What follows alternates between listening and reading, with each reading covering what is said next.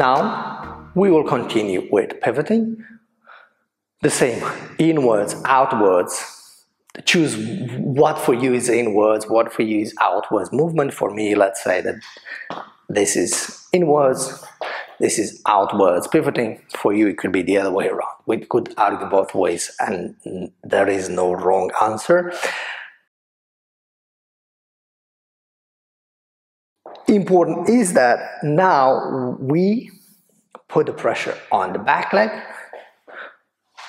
okay, and we pivot with the front, okay, we move with the front, whereas previously we moved releasing the pressure from the back leg. Now we will do the same, but with the putting pressure on the back, releasing the front.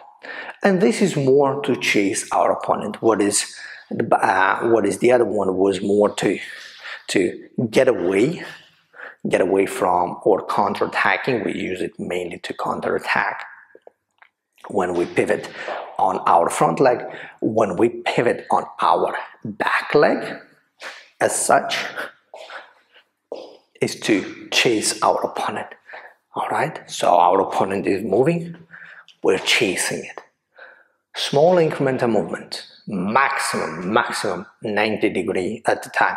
That's already a lot, but it's acceptable. More than that is not acceptable. It's already doing ballet instead of doing boxing.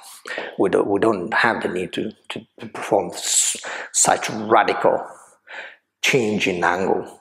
No need for that, so we don't even have to practice it. Because we want to be in balance all the time. And see our opponent. Very good. Release the pressure from the front leg. Your boxing stance, you already know which one you prefer.